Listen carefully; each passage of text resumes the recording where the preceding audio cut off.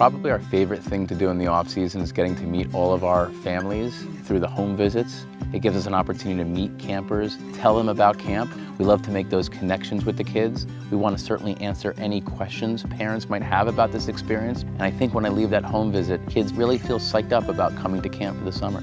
Getting to hear about all the different activities that they enjoy doing, the things that they're excited about at camp, getting to answer questions about everything from how often do I have to ride home and how many kids will be in my bunk. Brian visited me before camp and it made me feel a lot more comfortable because I would be able to know someone at camp and be able to say hi to someone.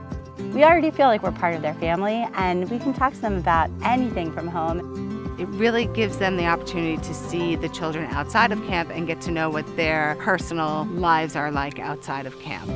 Going into my first summer at camp, I was definitely a little bit nervous, but having Brian come to my house and being able to ask any question that I had really made me feel so much more comfortable going into the summer. And I have a little sister that goes to camp, so Pam came and talked to her, and it really made her feel more comfortable too.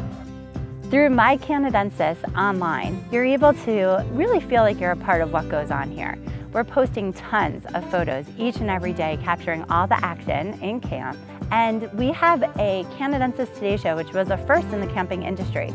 Our Canadensis Today Show allows the parents to sit around every single evening and catch up with what's been going on here at camp. Of course, you're going to love when you get a glimpse of your child participating in an activity, but we're going to interview our head chef and tell you about the evening activities and the great games that we've been playing here. My mom always said she enjoyed seeing pictures of me and my brother and like us having fun together and that we actually got to saw each other at camp. I think every first-time parent wants to pick a camp where they feel totally comfortable picking up the phone and getting a hold of somebody at the top. It really begins from the top down.